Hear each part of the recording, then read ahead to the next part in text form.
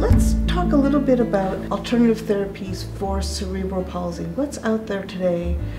What are you excited about? What are you worried about?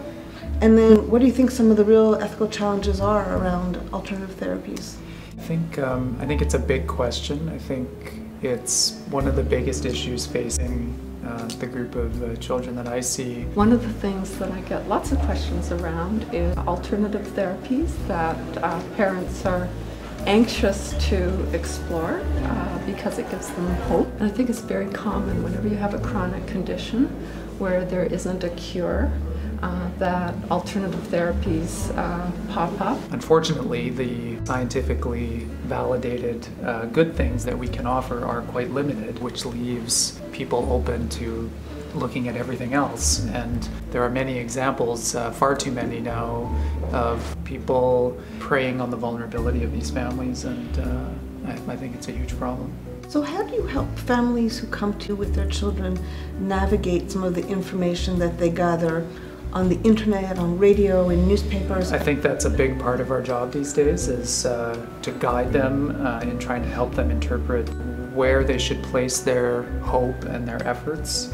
I always try to bring it back to what the potential mechanism of action is. And sometimes it's hard to find that for alternative therapies, so I'm often talking about things at that level. And I try to do it in a way that is not attacking that particular therapy, that they feel that they can bring these questions to you and that you're not going to ridicule the alternative treatments that they want to explore.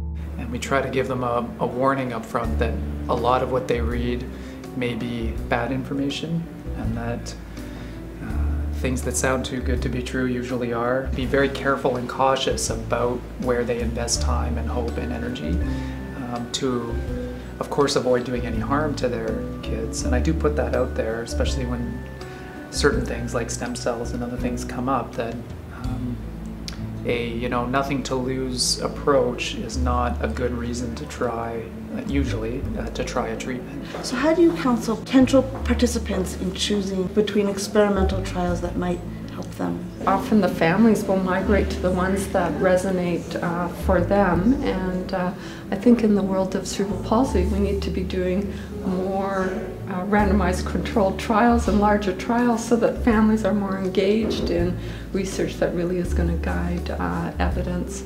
We try to be careful in recruiting children and parents into our studies to try a new treatment for cerebral palsy without false expectation of hope or overestimating the potential benefits.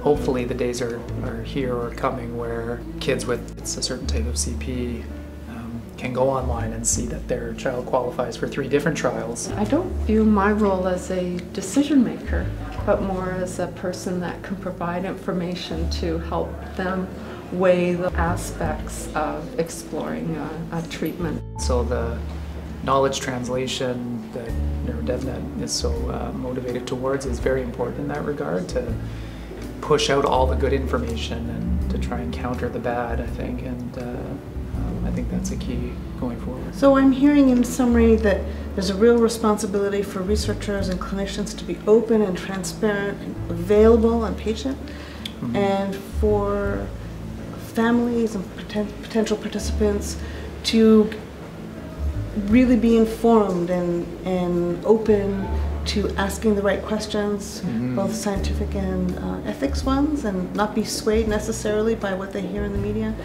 Yeah, but really work collaboratively with the network of healthcare professionals to come to some good decisions.